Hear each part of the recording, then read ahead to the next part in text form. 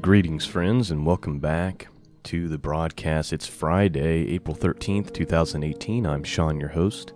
Website is www.scriptureandprophecy.com, and I'm getting to the point where I'm going to be utilizing that a lot more and moving away from the corrupt social media platforms. So we'll be talking about more about that as we move forward into the future. But the website, www.scriptureandprophecy.com, is where you can go to see the archives. It's where I post devotionals and occasionally write some things. I'm also going to start posting videos there that I find compelling or interesting from other people. And that's where you also go to support this mission. So if this podcast is blessing you, if this mission of truth is blessing you and you want to bless me back, you can do that by going to scriptureandprophecy.com, and you can donate or become a Patreon subscriber, which also gives you early access to the Hebrew, Biblical, and Modern Hebrew training courses that will be coming out. All right, today we are looking at Matthew chapter 21. And in this chapter is where Jesus tells this parable, and he plainly tells the Pharisees, the Jewish religious leaders, that the kingdom is being taken from them and given to someone else, given to another, someone else who would receive him, which we know to be the Gentiles, which is how we have the church today. And, a lot of people right now, because of all the false doctrines going around about Israel and about the Jewish people, and they've completely rejected actual, Christianity that's been the foundations of our faith for a couple thousand years, rejecting the church fathers, rejecting the great commentators, rejecting the great preachers of our faith for these false doctrines. Even though the scriptures plainly say these things, people will be upset the people will be upset already that I said that the kingdom has been taken from them and given to another, even though that's what Jesus plainly describes and plainly spells out for them. And the scriptures go on to say that that's also what the Pharisees understood it to mean. And then they sought to kill him. I'm reminded by the Gospel of John, the very first chapter. What does it say? Verse 11, it says, "He came unto his own, and his own received him not. But as many as received him, to them being those who have received him, gave he the power to become the sons of God, even to them that believe on his name, which were born not of blood." You catch that? Blood is irrelevant. It doesn't matter. Your bloodline, it has no value. It's all about faith. "Which were born not of blood, nor of the will of the flesh, nor of the will of man, but of God." And in many places it talks about how, look, there is no longer this whole thing of Jew and Gentile. That's no longer a thing. It's all about Christ, and that's how you become the seed of Abraham. This is not my opinion. This is what the scriptures say. I'll give you 3 examples quickly here, and then we'll get into Matthew chapter 21. Colossians 3:11, "Where there is neither Greek nor Jew, circumcision nor uncircumcision, barbarian or Scythian, bond nor free, but Christ is all, and in all." Romans 10, chapter 12, "For there is no difference between the Jew and the Greek, for the same Lord over all is rich unto all who call upon him." Very, very clear, right? Galatians 3:28, "There is neither Jew nor Greek, there is neither bond nor free, there is neither male nor female, for ye are all one in Christ Jesus." It's very clear, folks. It's not even a debate. It's not debatable. This is what the scriptures say. So let's move in and read Matthew chapter 21. We're dealing with the triumphal entry here, where Jesus rides in upon an ass and everybody's saying Hosanna, and then Jesus goes in and cleanses the temple, ridding it of people who were trying to make a profit. He then goes on to curse the fig tree And then we have the parables, and the main parable at the end being the parable of the tenants. All right, let's get started. Matthew chapter 21, verse 1. And when they drew nigh unto Jerusalem, and were come to Bethphage, unto the Mount of Olives, then sent Jesus 2 disciples, saying unto them, Go into the village over against you, and straightway you shall find an ass tied to a colt with her. Loose them, and bring them to me. And if any man say aught unto you, you shall say, The Lord hath need of them, and straightway he will send them. All this was done that it might be fulfilled, which was spoken by the prophet, saying, Tell ye the daughter of Sion, Behold, thy king cometh unto thee meek, and sitting upon an ass, and a colt, and a foal of an ass. Of course, the prophecy that he's speaking about there is from Zechariah chapter 9, verse 9, which says, Rejoice greatly, O daughters of Zion, shout, O daughter of Jerusalem. Behold, thy king cometh unto thee. He is just and having salvation, lowly and riding upon an ass, and upon a colt, the foal of an ass. And so the Jewish people would have recognized what Jesus is doing, because they knew that the king to come would do this. Verse 6. And the disciples went and did as Jesus commanded them, and brought the ass and the colt, and put them on their cloths, and they set him thereon. And a very great multitude spread their garments in the way. Others cut down branches from the trees, and strawed them in a way. And the multitudes that went before and followed cried, saying, Hosanna to the Son of David, blessed is he that cometh in the name of the Lord. Hosanna in the highest. And when he was come into Jerusalem, all the city was moved, saying, Who is this? And the multitude said, This is Jesus, the prophet of Nazareth of Galilee. And Jesus went into the temple of God, and cast out all of them that sold and bought in the temple, and overthrew the tables of the money changers, and the seats of them that sold doves, and said unto them, It is written, My house shall be called a house of prayer, but ye have made it a house of thieves. And if you go look at Jeremiah chapter 7, verse 11, it says, Is this house, which is called by my name, become a den of robbers in your eyes? Behold, even I have seen it, saith the Lord. Verse 14. And the blind and the lame came to him in the temple, and healed them. And when the chief priests and the scribes saw the wonderful things that he did, and the children crying in the temple and saying, Hosanna to the Son of David, they were sore displeased. And said unto him, Hearest thou what these say? And Jesus saith unto them, Yea, have ye never read, Out of the mouth of babes and suckling thou hast perfected praise? Which is a psalm, by the way. If you go to Psalm chapter 8, verse 2, Out of the mouth of babes and suckling hast thou ordained strength because of thine enemies, that thou mightest still the enemy and the avenger. Moving forward, verse 17. And he left them, and went out of the city into Bethany, and he lodged there. Now in the morning, as he returned into the city, he hungered. And when he saw a fig tree in the way, he came to it, and found nothing thereon but leaves only, and said unto it, Let no fruit grow on thee henceforth forever. And presently the fig tree withered away.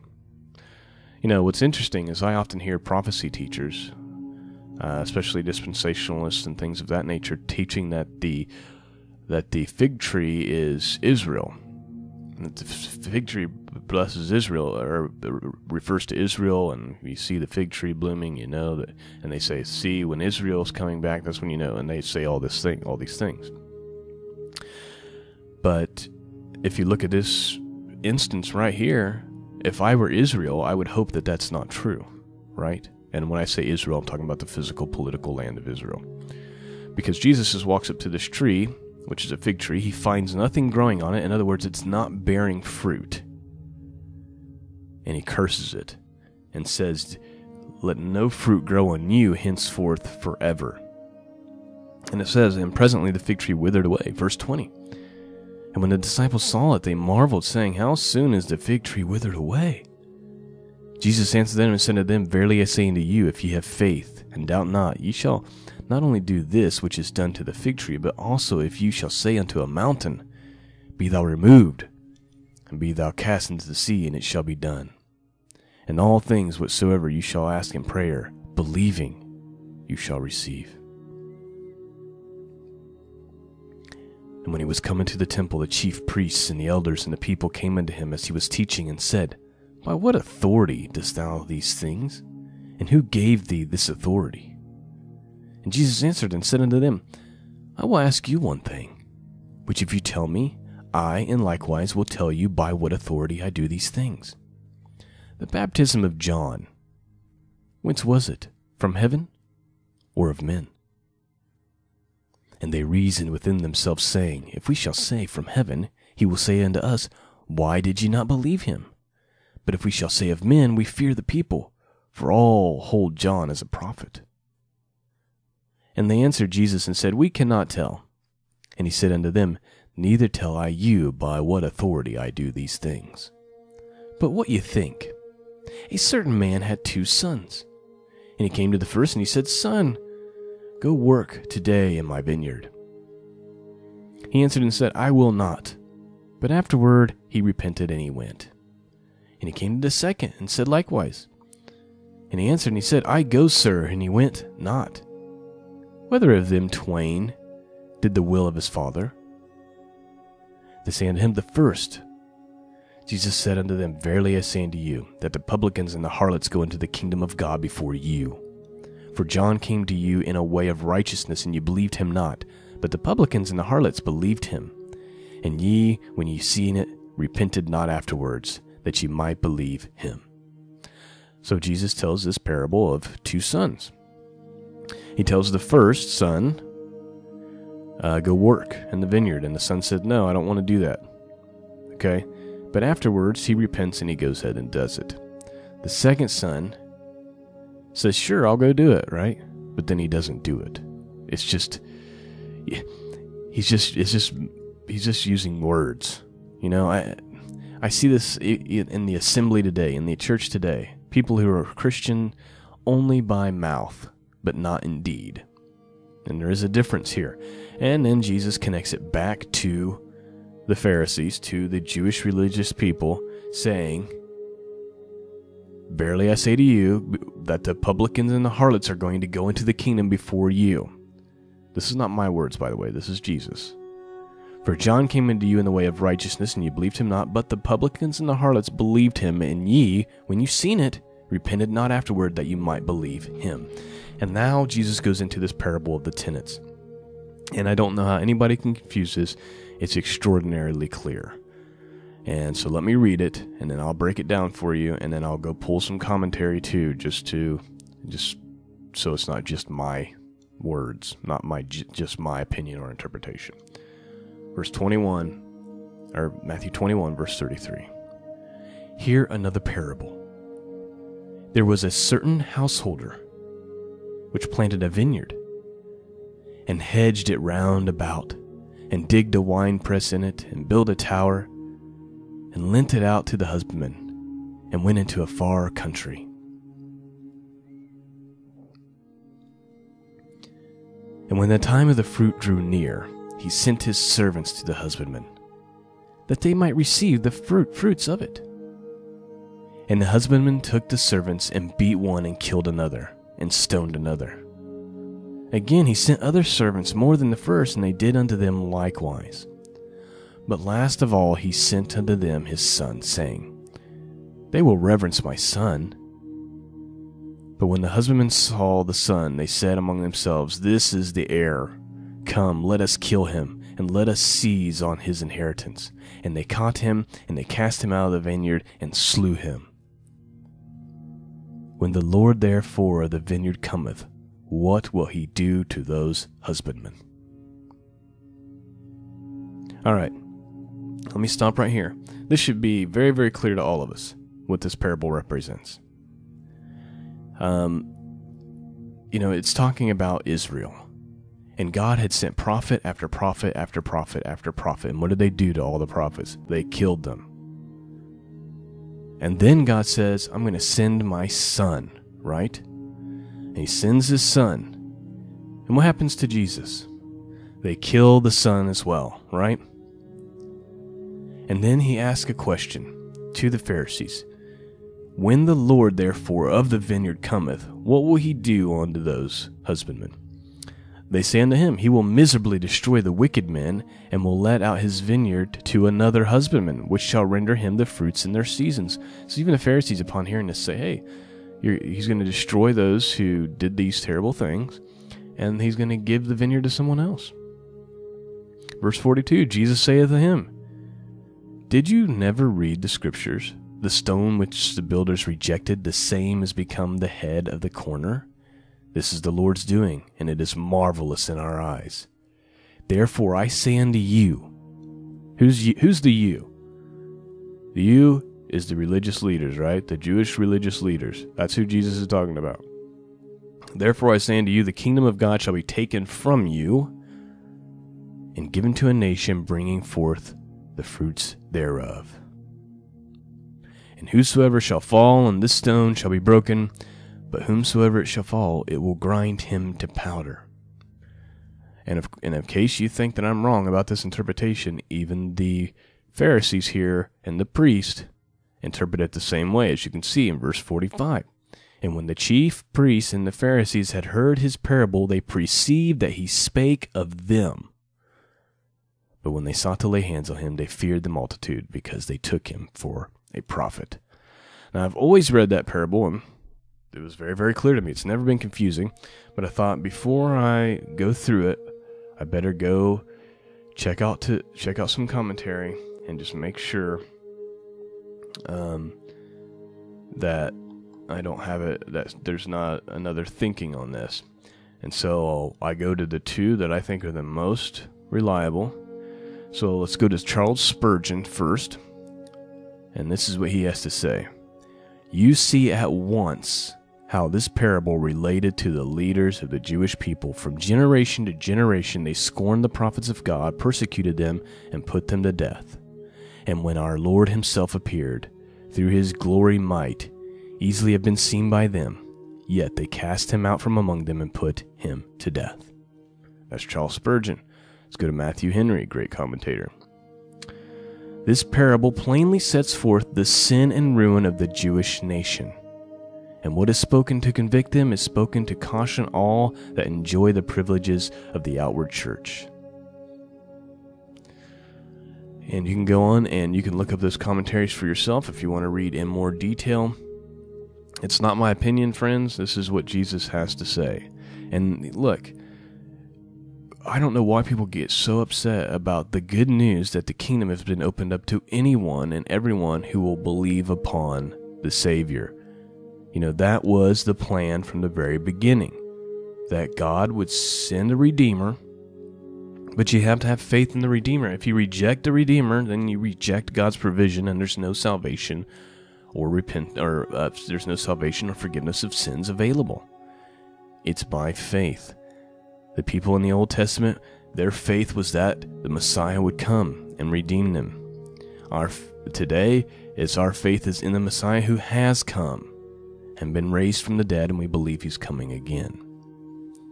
But it's all about faith in Jesus. It doesn't matter your bloodline. Like I said, you can speak the best Hebrew, you can live in Israel, but if you reject and spit on the name of Jesus Christ, you will not be saved. Plain and simple, folks. And I know people are going to unsubscribe, people are going to pull their funding from Patreon. It always happens whenever I have to dare tell the truth. But the thing is, guys, as I'm not interested in pleasing men or being everybody's favorite, if there's only one person left to preach to, I'll preach to that one person. You know, this is why church pastors won't tell the truth up on the stage. This is why they won't talk about end times and call people to repent and talk about these things, because they're worried that, attendance and money will go away. And I'm not going to compromise on the truth. And all I've done here is read you the scriptures plainly. And And hopefully it speaks to your spirit and speaks to your heart. It's very, very clear. Go read the church fathers. They weren't confused about this. This is the only generation to be confused about this. I mean, it's been very, very clear through church history. All right. Peace and grace be with all of you. And Lord willing, I'll be back with you on Monday. God bless.